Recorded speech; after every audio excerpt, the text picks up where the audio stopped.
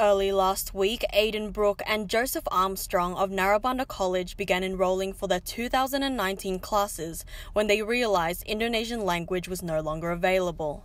It just wasn't on the subject selection, so I had to go to students' advisors to ask, and they said it wasn't there. They were told the school did not have enough funding, enough students, or a teacher to continue the course. Upset, Aidan and Joseph set up an online petition, which has since received over 5,000 signatures in under a week. The campaign has reached Narrabundah alumni, the Australian Indonesian community, Indonesian academics globally, and has spread in Indonesia. We thought we'd just make it just locally, so we wanted 100 signatures by Monday.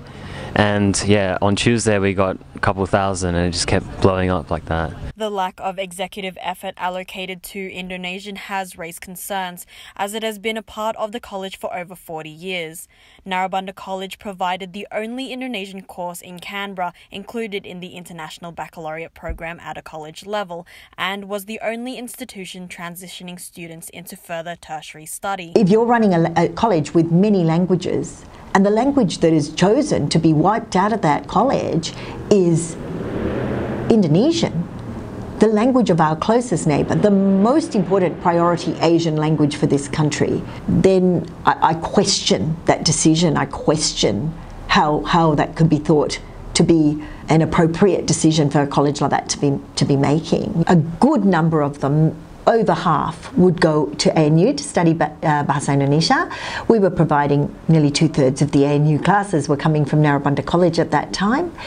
Those students then, so many of them, went on to do amazing things in Indonesia. The possible cancellation of Indonesian has sparked international outcry, as this will contribute to the shaky ties between Indonesia and Australia. Only 2 senior high schools in Canberra now teach Bahasa Indonesia, and if one of them is closed down, that will leave just 1 school remaining. And this is very disappointing. In fact, it's a disgraceful situation for us in Australia, because Indonesia is an important neighbour, a huge neighbour, and here we are in the capital of Australia and have only 1 senior school teaching Bahasa Indonesia. In order to maintain good relations with Indonesia and to smooth the way for good trade relations, economic relations and strategic relations with Indonesia, we really need to know Indonesian culture and Indonesian language much better. And that's failing at the moment. It's a shortcoming in Australian educational policy. The school has since released a statement saying they have yet to make the decision final, despite telling students otherwise. Kilau Setanggi Timur, Metro TV.